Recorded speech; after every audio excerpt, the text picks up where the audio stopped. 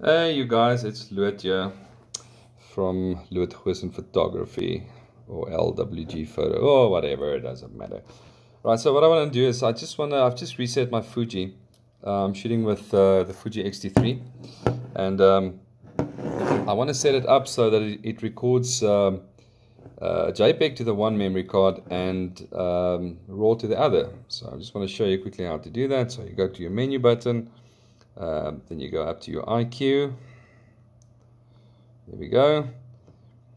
So this is the first portion. So mine is set on fine and raw. Normal and raw will give you a slightly less detailed JPEG image, and there's still the full raw image.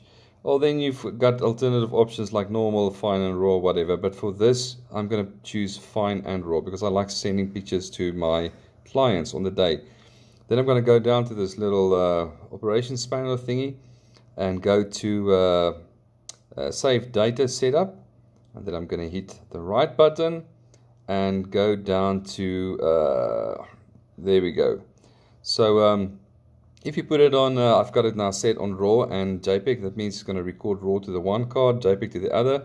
If you set it to backup, whatever's going to be recorded on the one card is also going to be duplicated on the other one. And sequential is just going to mean it's great for video and stuff like that, but I know some photographers that also use it. You know, you start shooting on the one card, and when it's full, it just kind of move over to the next one. But for me, RAW and JPEG is always a good function. It's a good option to choose as well, because if something does happen to the one card, then you still have a backup on the other one, either JPEG or RAW. So hope this helps a little bit, and yeah man, give me a couple of likes. Thank you, have a good day, bye.